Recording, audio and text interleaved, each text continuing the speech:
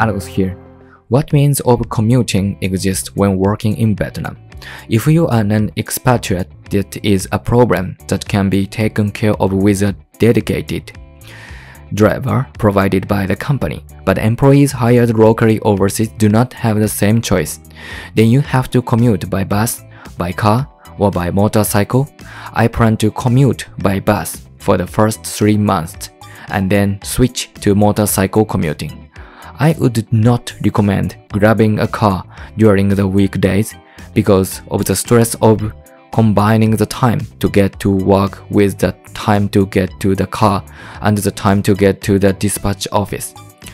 I would also recommend the motorcycle option instead of a car because the roads are congested in the morning and on the way home at night. In Vietnam, you can ride a 50cc scooter without a license. It is right-hand traffic, so it may take some getting used to, but it is not that difficult. Be sure to wear a helmet and have a safe commute. By the way, the bus is about 40 yen one way, and a 1 month free pass is also available. A 1 month free pass is also available for about 600 yen. In any case, it is inexpensive.